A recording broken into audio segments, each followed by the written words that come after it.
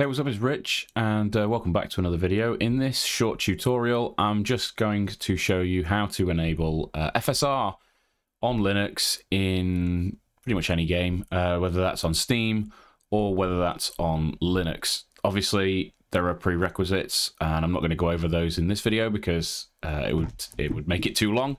But basically, assuming you have a compatible version of Proton or Wine, or whatever it is you're using to play these games through on Linux, then enabling FSR in either Steam or Lutris is really straightforward. So here in Steam, I'm going to jump into the Steam library, and I'm going to open up The Witcher, and so you want to right click on the game and go to Properties, open up the properties, and then you get this window here.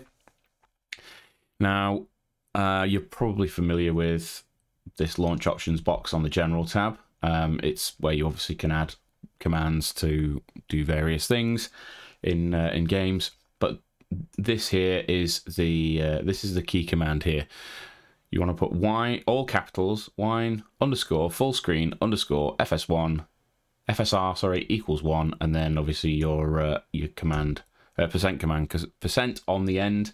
Ignore the Mango HUD, that's completely separate, but obviously you may have other commands in here as well. But this is the important bit here to enable FSR, and obviously you need to make sure you're using a compatible version of Proton. Generally, I'll run most of my games with Proton GE. I'm sure a lot of other people do, and the most recent versions are perfectly fine to use with this, it seems. So now that's all you have to do in Steam. You just go and play, hit play and load the game up. So now we're going to switch over to Lutris and take a look at things over there. So we're over now in Lutris. Slightly different process, obviously, but very easy as well. And again, you will obviously need to make sure you're using compatible versions of Wine, such to make this work.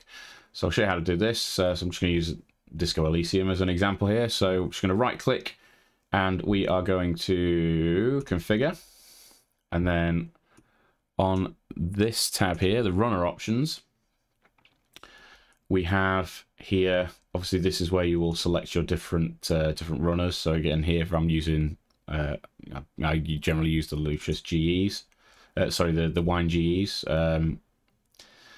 but all we need to do to enable FSR is to toggle this to on, and if we hover over it, it tells us exactly what we need minimum to be able to run this. So you've got to be running the Lutris Wine F Shack 613 or above in order to get FSR to work. By default, it's disabled, so you can either do this, so you can do this on a per game basis here, just under the runner options tab, and then that's all you have to do in there.